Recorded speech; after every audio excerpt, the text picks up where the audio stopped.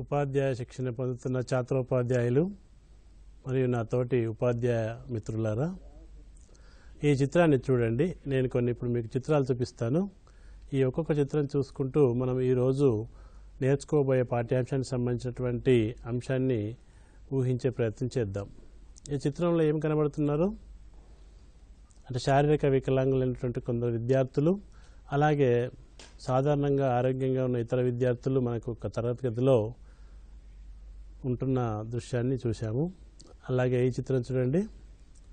ఇక్కడ వీల్ చైర్లో ఒక శారీరక వైకల్యం ఉన్న విద్యార్థిని ఇతర తోటి విద్యార్థులు సహాయం చేస్తూ క్లాస్ రూమ్కి తీసుకెళ్తున్నారు. అలాగే ఈ చిత్రం చూడండి. ఉపాధ్యాయురాలు తన చుట్టూ ఉన్నటువంటి వివిధ రకాల విద్యార్థులకు పాఠాన్ని బోధిస్తున్నటువంటి చిత్రాన్ని మనం చూడవచ్చు. అలాగే ఈ చిత్రం చూడండి. గిరిజన బాలికల యొక్క సమూహాన్ని మనం చూడవచ్చు. అలాగే ఈ చిత్రం చూడండి. మురికివాడలలో నివసిస్తున్నటువంటి కొందరు బాలలు మనకు కనబడుతున్నారు. అలాగే ఈ చిత్రం చూడండి. ఎటువంటి శారీరక శుభ్రత, వస్త్రధారణ సరిగా లేనటువంటి కొందరు బాలలు మనకు కనబడుతున్నారు. వీళ్ళందరూ మన సమాజంలోని బాలలే. అలాగే ఈ చిత్రం చూడండి. కొందరు బాలికలు తమ సంప్రదాయ వస్త్రధారణలో ఒక పాఠశాలలో చెట్టు కింద కూర్చొని విద్యాభ్యాసం చేస్తున్నట్టు మనకు కనబడుతుంది. అలాగే ఈ చిత్రం చూడండి. ఒక ఉపాధ్యాయురాలు తరగతి గదిలో ఉన్నటువంటి వివిధ రకాల విద్యార్థులకు పాఠాన్ని బోధిస్తున్నటువంటి చిత్రాన్ని మనం చూడవచ్చు. ఈ చిత్రాలను చూస్తుంటే మనం ఈరోజు నేర్చుకోబోయే పాఠ్యాంశం ఏదో మీరు కొద్దిగా ఊహించి ఉండొచ్చు. అలాగే ఈ చిత్రం చూడండి. నేల మీద కూర్చొని విద్యాభ్యాసం చేస్తున్నటువంటి ముగ్గురు బాలికలను మనం చూడవచ్చు. ఈ చిత్రాలన్నీ చూసినట్లయితే మనకు ఈరోజు నేర్చుకోబోయే అంశం మన స్ఫురణకు రావాలి. అలాగే ఈ చిత్రంలో రైట్ టు ఎడ్యుకేషన్ యాక్ట్ అని పలక మీద రాసి ఉన్నటువంటి ఒక చిత్రాన్ని మనం ప్రదర్శిస్తున్నటువంటి బాలికను చూడవచ్చు.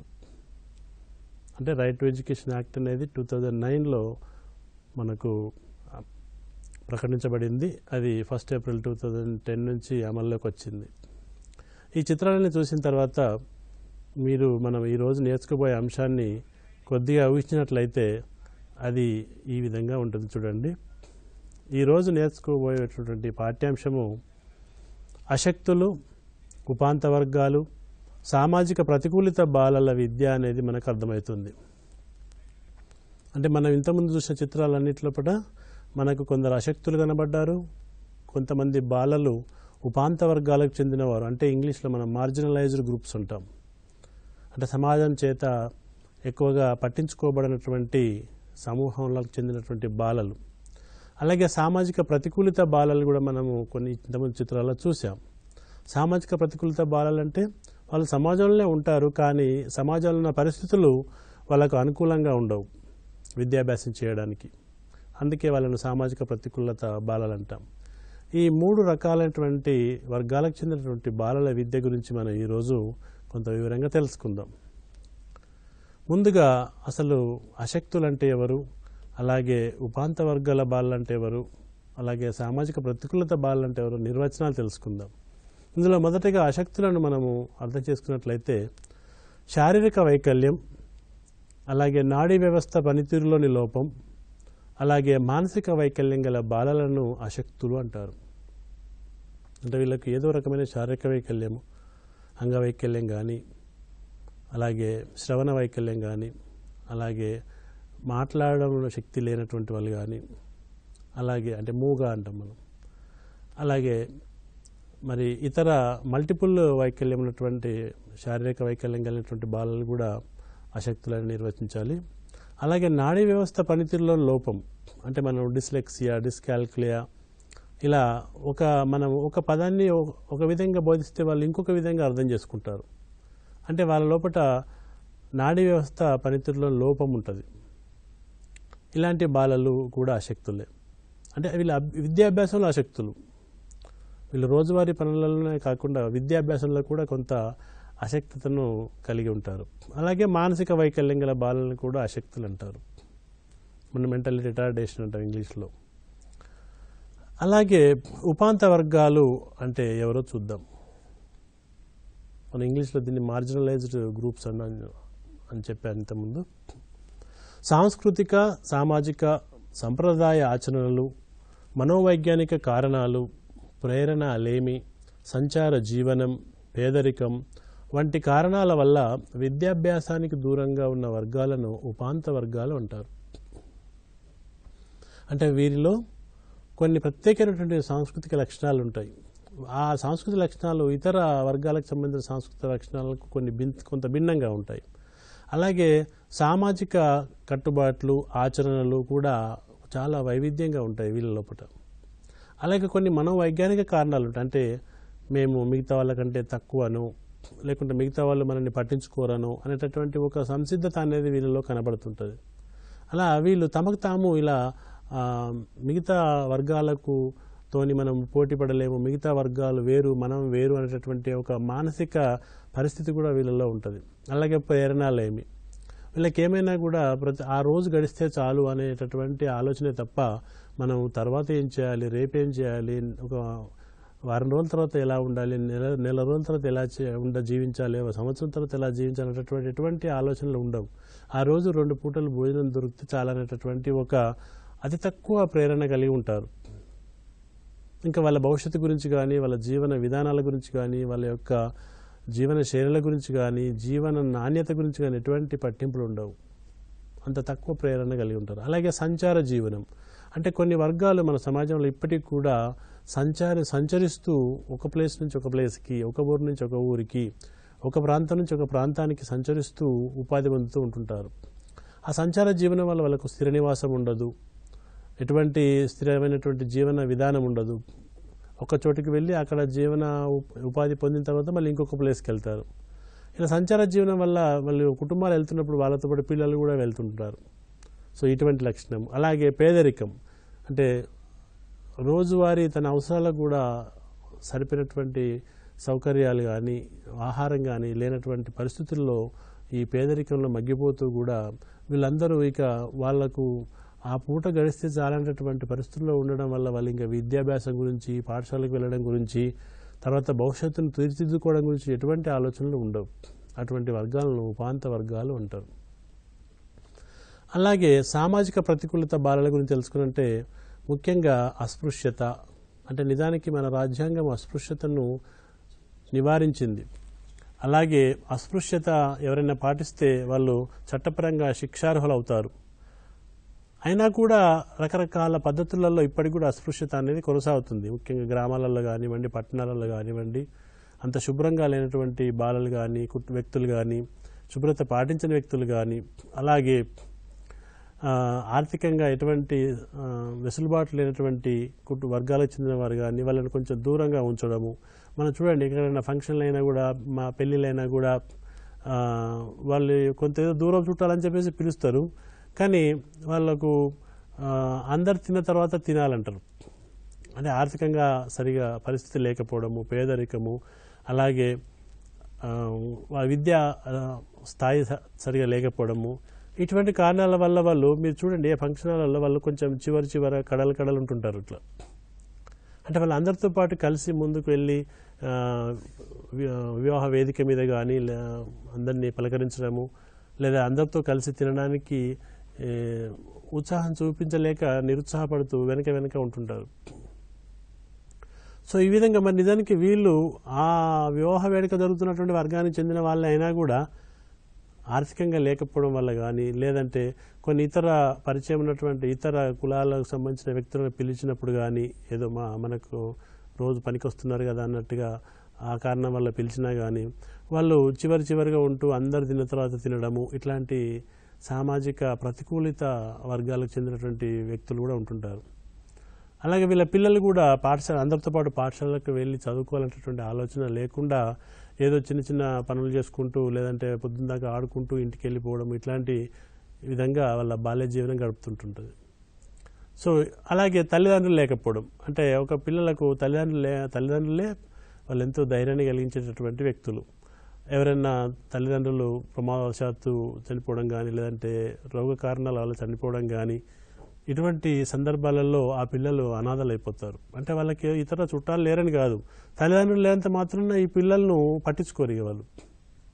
అంటే చూడండి ఎంత అమానవీయ పద్ధతులు అవలంబిస్తారు దగ్గర బంధువులు కూడా. తల్లిదండ్రులు ఉంటేనేమో ఆ తల్లిదండ్రుల యొక్క అస్తిత్వం ఆధారంగా కొంచెం పట్టించుకున్నట్టు కనబడతారు, తల్లిదండ్రులు లేకపోతే వాళ్ళని గాలికి ఇచ్చిపెడతారు. అంటే ఒక అనుబంధాలు అనేటివి ఏంటంటే ఫలానా కండిషన్లు పూర్తి చేస్తేనే మీతో అనుబంధం ఉంటుంది, లేకుంటే లేదనేటటువంటి విధంగా కూడా దగ్గర బంధువులు కూడా వ్యవహరిస్తూ వీళ్ళు ఎవరూ లేని అనాథలుగా మిగిలిపోతారు. ఇటువంటి పిల్లలు కూడా విద్యాభ్యాసానికి దూరంగా ఉంటారు. అలాంటి పిల్లలందరినీ కూడా మనం అలాగే గిరిజన బాలికలు వాళ్ళ గిరిజనుల యొక్క జీవన విధానము విభిన్నంగా ఉంటుంది. వాళ్ళ అడవిలో ఉన్న వనరులు, అడవిలో ఉన్నటువంటి జంతువులు, అడవిలో ఉన్నటువంటి ప్రశాంతత దానికి మమేకమై జీవిస్తుంటారు. వాళ్ళు నాగరిక సమాజంలోకి వచ్చేసరికి వాళ్ళకు ఇవన్నీ నాగరిక అభివృద్ధి సంబంధించినటువంటి విషయాల పట్ల ఒక రకమైన భయం కూడా ఉంటుంది. అందుకే వాళ్ళు సమాజానికి దూరంగా ఉంటుంటారు. సో ఇలాంటి వాళ్ళందరూ కూడా సామాజిక ప్రతికూలత బాలలు. అంటే వీళ్ళందరూ కూడా మన సమాజంలో భాగమే, కానీ సమాజంలో ఉన్నటువంటి అన్ని రకాల వసతులు, విద్యా వసతులు, ఉద్యోగ వసతులు, ఉపాధి అవకాశాలు వీళ్ళన్నింటినీ అందిపుచ్చుకునేటువంటి వర్గాలను మనము సామాజిక ప్రతికూలత బాలలు అంటాం. ఇక మరి ఇటువంటి బాలలకు సంబంధించి మనకు భారతదేశంలో ఎటువంటి విద్యా ఏర్పాటు జరిగిందో తెలుసుకుందాం. మొట్టమొదటిగా చూసినట్లయితే అశక్తులకు బ్రిటిష్ కాలంలోని సార్జెంట్ కమిషన్ 1944 సంవత్సరం సార్జెంట్ కమిషను ప్రత్యేక అవసరాలు గల పిల్లల విద్య జాతీయ విద్యా విధానంలో ముఖ్య భాగం కావాలని సిఫారసు చేసింది. అంటే బ్రిటిష్ వారి కాలంలోనే ఈ అశక్తులకు సంబంధించినటువంటి విద్యా అవసరాలను గుర్తించడం జరిగింది. వీళ్ళందరికీ కూడా విద్యాభ్యాసాన్ని మనం అందించాలి. అందుకోసమని అవసరమైతే కొన్ని పాఠశాలలు కొన్ని ప్రత్యేక వసతులు ఏర్పాటు చేయడం, లేదంటే కొన్ని ప్రత్యేక పాఠశాలలు కూడా ప్రారంభించడము సరైందని చెప్పేసి సిఫారసు చేయడం జరిగింది. అలాగే కొఠారి కమిషను చాలా ముఖ్యమైనటువంటి సిఫారసులు చేసింది. సాధారణ పాఠశాలలో ఉన్నటువంటి ప్రత్యేక అవసరాలు గల బాలలకు సమగ్ర కార్యక్రమాలు అమలు చేయడం. అంటే వీళ్ళను కూడా అశక్తులను కూడా సాధారణ పాఠశాలలోనే అడ్మిషన్ ఇచ్చి మిగతా సాధారణ విద్యార్థులతో పాటే విద్యాభ్యాసం కొనసాగించేలా కొన్ని కార్యక్రమాలను సమగ్రంగా అమలు చేయాలని చెప్పేసి పేర్కొనడం జరిగింది. అలాగే ఇది 1964-66 నాటి విద్యా కమిషన్. అలాగే జిల్లాకు కనీసం ఒకటి చొప్పున అశక్తులకు ఒక సంస్థను ఏర్పాటు చేయాలి. అంటే ఒక వసతి గృహం కానీ, లేకుంటే వాళ్ళకు కొన్ని ఉపాధి శిక్షణ అవకాశాలను కల్పించడం కోసం కానీ కనీసం జిల్లాకు ఒకటి చొప్పున ఒక సంస్థను ఏర్పాటు చేసి వాళ్ళ యొక్క విద్యావసరాలను తీర్చాలని చెప్పేసి, అలాగే ఉపాధి శిక్షణ ఇవ్వాలని చెప్పేసి కొఠారి కమిషన్ సిఫారసు చేసింది. అలాగే ఇంకా ప్రత్యేక పాఠశాల ఏర్పాటు చేయడము, ప్రత్యేక శిక్షణ పొందిన ఉపాధ్యాయులను నియమించడము, అలాగే శిక్షణా సంస్థలను బలోపేతం చేయడం, అంటే వనరులను కల్పించడము, అలాగే వాళ్ళకు ఉపాధి అవకాశాలను కల్పించడము, ఈ విధంగా బలోపేతం చేసినట్లయితే ఈ అశక్తుల సంబంధించినటువంటి బాలలు కూడా మన సామాజిక జీవనంలో తమ వంతు పాత్రను పోషించగలుగుతారు, అలాగే తమ ఉపాధిని పొందగలుగుతారని చెప్పేసి కొఠారి కమిషన్ సిఫార్సులు చేయడం జరిగింది. ఆ క్రమంలోనే మన జాతీయ విద్యా విధానం 1986 ఇది ఒక చాలా విస్తృతమైనటువంటి జాతీయ విద్యా విధానం.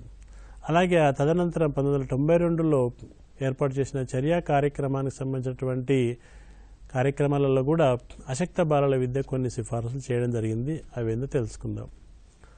మొట్టమొదటిగా శారీరక మానసిక అంగవైకల్యం ఉన్నవారిని వీలైనంత మేరకు పాఠశాలల్లో సాధారణ విద్యార్థులతో మిళితం చేయడం. మనం సమ్మిళిత విద్య అనే ఒక భావన 1986 జాతీయ విద్యావిధానంతోనే మనకు ముందుకొచ్చింది.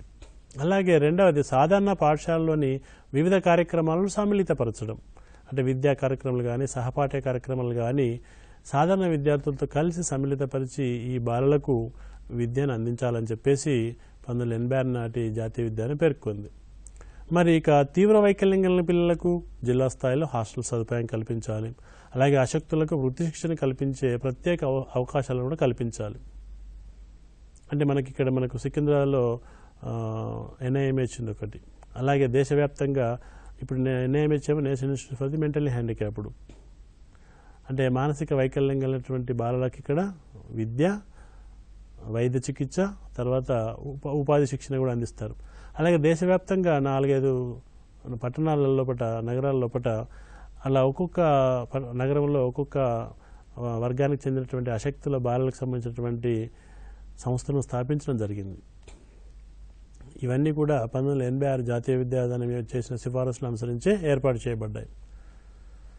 అలాగే ఉపాధ్యాయ శిక్షణను ప్రత్యేక అవసరాలు గల బాలలకు అన్వయించేలా చర్యలు చేపట్టడం. అంటే ఉపాధ్యాయులు తమ బీఈడీ ప్రోగ్రాంలో భాగంగా ఒక పేపర్ను, స్పెషల్ ఎడ్యుకేషన్ పేపర్ను అధ్యయనం చేసేలా, అలాగే కొన్ని సంస్థలు కానీ యూనివర్సిటీలు కానీ bachelor of education in special education అనేటువంటి కోర్సులను కూడా ప్రవేశపెట్టడం జరిగింది. ఇలా స్పెషల్ ఎడ్యుకేషన్ శిక్షణ పొందిన ఉపాధ్యాయులు ఈ అశక్తులకు సంబంధించినటువంటి విద్యను అందించడానికి తగినటువంటి నైపుణ్యాలను పొందుతారు. అలాగే స్వచ్ఛంద సంస్థల ప్రయత్నాలు ప్రోత్సహించడం. అంటే ప్రభుత్వ ప్రయత్నాలకు అనుగుణంగా స్వచ్ఛంద సంస్థలు ఎవరైనా ఆసక్తి కలిగిన వాళ్ళు సంస్థలను స్థాపించి ఇలాంటి అశక్తులకు విద్యను అందించేదాన్ని ప్రోత్సహించడం.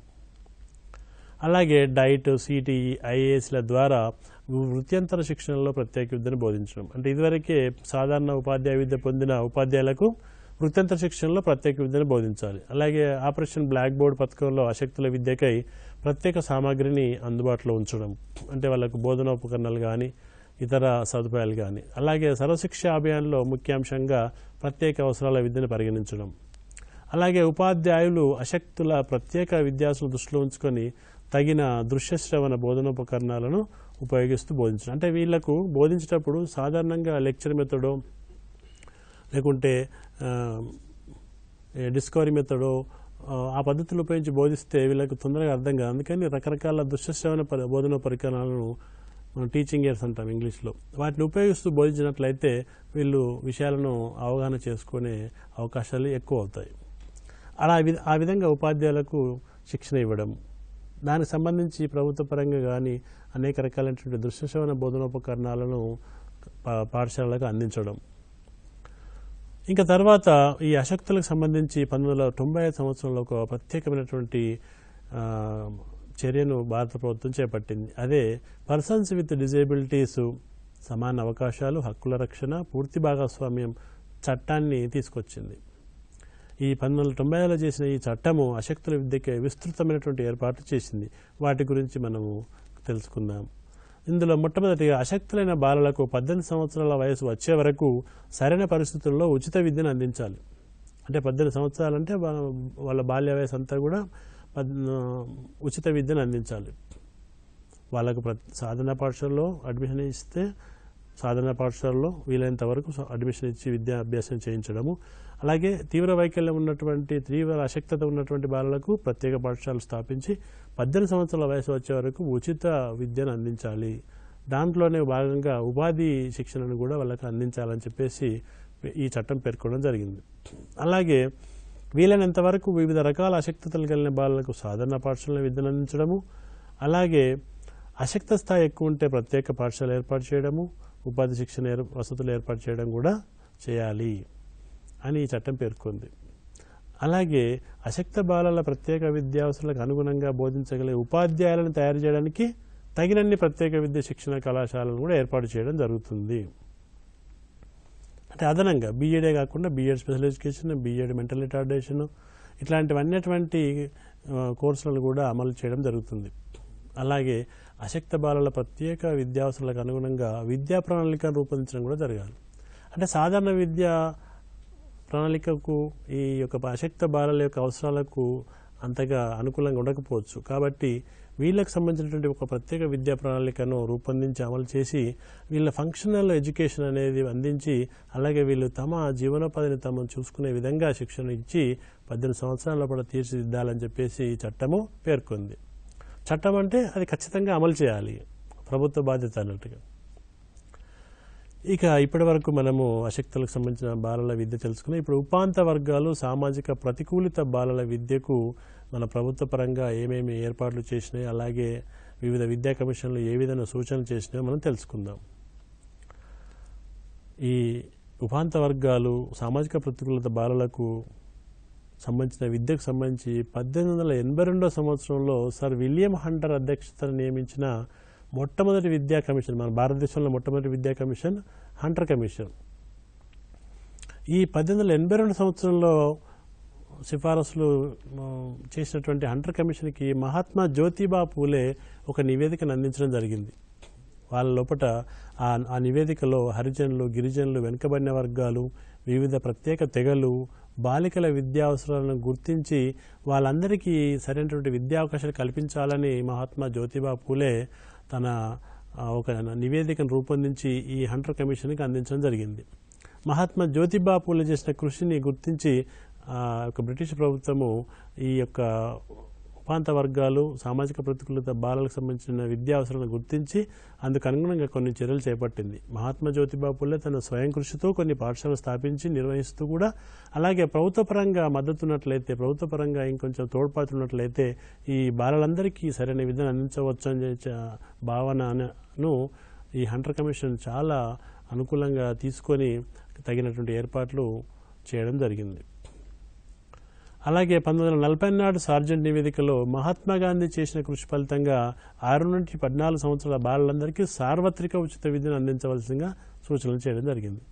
అంటే ఇంకా ఏదో ఫీజులు తీసుకోవడం అట్లాంటివి కాదు, సార్వత్రిక ఉచిత విద్య అలా అందించినట్లయితేనే ఈ ఉపాంత వర్గాలు, అలాగే సామాజిక ప్రతికూలత బాలలకు విద్యాభ్యాసము చేయడం వీలవుతుందని చెప్పేసి మహాత్మా గాంధీ కూడా తన వార్ధా కమిషన్ ఏదైతే బేసిక్ ఎడ్యుకేషన్ ఉందో దాంట్లో చాలా స్పష్టమైన సూచనలు చేసి ఈ సార్జెంట్ కమిషన్లో భాగంగా ఈ యొక్క ప్రతిపాదనలు అమలయ్యేటట్టు కూడా మహాత్మా గాంధీ కృషి చేశారు.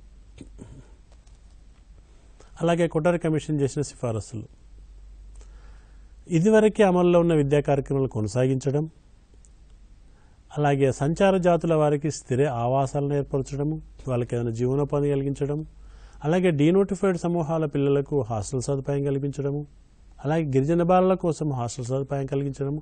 అప్పుడు 1964 సంవత్సరం నుంచే పెద్ద ఎత్తున గిరిజనులకు, సామాజికంగా వెనుకబాటుకునేటువంటి వర్గాలకు, సంచార జాతుల వారికి కొన్ని హాస్టల్ వసతులు కల్పించి వాళ్ళందరూ కూడా విద్యాభ్యాసం చేసేలా ప్రోత్సాహాలు చేయడం అనేది భారత ప్రభుత్వము, అలాగే వివిధ రాష్ట్ర ప్రభుత్వాలు ఎన్నో ఏర్పాట్లు చేయడం జరిగింది. ఇంకా జాతీయ విద్యాన 1986 చర్యా కార్యక్రమం 1992 అయితే ఈ ఉపాంత వర్గాల సామాజిక ప్రతికూల బాలలకు చాలా ప్రధానమైనటువంటి సూచనలు చేయడం జరిగింది. అవి ఎస్సీ, ఎస్టీ, ఇతర వెనుకబడిన వర్గాల బాలలకు ఆశ్రమ పాఠశాలను తగిన ఏర్పాటు చేయడము, అలాగే ఎస్సీ, ఎస్టీ, ఇతర వెనుకబడిన వర్గాలకు చెందిన ఉపాధ్యాయులను నియమించడం. అంటే ఆ వర్గాలకు చెందిన ఉపాధ్యాయులు నియమిస్తే ఇది మా వర్గాలకు చెందినటువంటి బాలను జీవితాలను తీర్చిది వాళ్ళను కూడా సమాజంలో ఉన్నత స్థితికి తీసుకొద్దామనేటటువంటి పట్టుదల ఉన్న వాళ్ళు అవుతారు. కాబట్టి ఈ ఉపాధ్యాయులను నియమించినట్లయితే విద్యా బోధన సమగ్రంగా సక్రమంగా చేస్తారన్న ఒక అభిప్రాయంతో ఈ సిఫారసు చేసి ఈ ఎస్సీ, ఇతర వెనుకబడిన వర్గాలకు చెందిన ఉపాధ్యాయులను పెద్ద ఎత్తున నియమించడం కూడా జరిగింది. అలాగే విద్యలో వెనుకబడిన విద్యార్థులను గుర్తించి పరిహార బోధన చేయడం. ఎందుకంటే ఈ ఉపాంత వర్గాలు, సామాజిక ప్రతికూలత బాలలు ఇతర సమాజంలో కొంచెం ఉన్నత స్థాయి లేదా తల్లిదండ్రులు విద్యావంతులైనటువంటి కుటుంబాలకు వచ్చిన బాలల లెక్క విద్యాభ్యాసం చేయలేరు. కాబట్టి వీళ్లకు పరిహార బోధన చేయాలి. ఈ పరిహార బోధన చేసినట్లయితే వీళ్ళు కూడా ఇతర బాలలతో కలిసి వాళ్ళు విద్యాభ్యాసాన్ని ముందుగా కొనసాగించడానికి అవకాశం ఏర్పడుతుంది. దాంతోపాటు ఇది ప్రీ మెట్రిక్, పోస్ట్ మెట్రిక్ స్కాలర్షిప్లను కూడా అందించడము, అలాగే విద్యా ప్రణాళికలో వీరి సాంస్కృతిక గుర్తింపుని భాగస్వామ్యం చేసి చైతన్యాన్ని కలిగించే అంశాలను చేర్చడం. ఈ వర్గాలలో కూడా ఎంతోమంది సామాజిక సంఘ సంస్కర్తలు, అలాగే విద్యావేత్తలు, సైంటిస్టులు, వీళ్ళందరూ ఎంతో గొప్ప గొప్ప రాజకీయ నాయకులు ఉన్నారు. వాళ్ళ యొక్క జీవన విధానాలను, వారి యొక్క జీవిత చరిత్రను ఈ పాఠ్యాంశంలో భాగంగా చేసి, విద్యా ప్రణాళికలో భాగంగా చేసి వాళ్ళప్పుడు ప్రేరణ కలిగించే విధంగా ఈ యొక్క సాంస్కృతిక భాగస్వామ్యాన్ని విద్యా ప్రణాళికలో చేర్చాలని కూడా సూచన చేయడం జరిగింది. అలాగే ఇంకా కొన్ని మనము సూచనలు చూసినట్లయితే ఈ యొక్క ఉపాంత వర్గాలు, సామాజిక ప్రతికూల బాలల విద్యకు సంబంధించి ప్రభుత్వ పరంగా పేదరిక నిర్మూలన పథకాలు అమలు చేయడము, ఉపాంత వర్గాలు, సామాజిక ప్రతికూల వర్గాలకు ప్రత్యేక ప్రోత్సాహాలు అందించడము, అంటే స్కాలర్షిప్లు, వసతులు, సైకిళ్ళు, ఉచిత విద్య, ఉచిత డ్రెస్సులు, అలాగే గుణాత్మకత కూడిన ఉచిత విద్యను అందించడానికి అన్ని సౌకర్యాలతో కూడిన ఆశ్రమ పాఠశాలను అవసరమైన వరకు ఏర్పాటు చేయడం. మన తెలంగాణ ప్రభుత్వం ఇప్పుడు పెద్ద ఎత్తున వందలాది ఆశ్రమ పాఠశాలను ఈ ఉద్దేశంతోనే ప్రారంభించడం జరిగింది. ఈ ఉపాంత వర్గాలు, సామాజిక ప్రతికూలత బాలలందరికీ ఉచిత నాణ్యమైనటువంటి విద్యను అందించాలని చెప్పేసి మన తెలంగాణ ప్రభుత్వము చాలా ఏర్పాట్లు చేస్తూ వస్తుంది. అలాగే వీటన్నిటి ఒకెత్తు సుశిక్తులైన సమర్థులైన అంకితభావం గల ఉపాధ్యాయులను నియమించి వారు తప్పనిసరిగా పాఠశాల ఆవరణలో నివాసం ఉండడానికి తగిన నివాస సంబంధాన్ని ఏర్పాటు చేసినట్లయితే ఉపాధ్యాయులు అందుబాటులో ఉండడం అనేది జరిగి ఈ బాలలందరూ కూడా తమకు విద్యా సంబంధమైన సందేహాలు ఉంటే నివృత్తి చేసుకుంటూ అలాగే ఉపాధ్యాయులు అందించే తోడ్పాటుతోటి వాళ్ళు కూడా జీవితంలో పైకి రావడానికి చాలా అవకాశం ఉంటుందని చెప్పేసి ఈ యొక్క మన తెలంగాణ ప్రభుత్వం అయితే పెద్ద ఎత్తున వందలాది ఆశ్రమ పాఠశాలలు ఏర్పాటు చేసి ఈ ఉపాంత వర్గాలు సామాజిక ప్రతికూలత బాలలకు జాతీయ విద్యా విధానము కొఠారి కమిషన్ చేసినటువంటి సూచనలు చాలా తూచా తప్పకుండా అమలు చేస్తూ ఈ యొక్క వర్గాలకు చెందిన బాలలందరి జీవితాల్లో కూడా వెలుగు నింపడానికి కృషి చేస్తున్నది. ఈ కృషిలో మనందరం కూడా భాగస్వామ్యం అవుతూ ఆ బాలలందరికీ తగినటువంటి భవిష్యత్తును తీర్చిదే విధంగా మనమందరం అంకిత భావంతో పనిచేసినట్లయితే ఈ బాలలు కూడా సమాజంలో ఉన్నత స్థాయికి చేరుకోవడానికి మనవంతు తోడ్పాటును అందించే వాళ్ళం అవుతాం.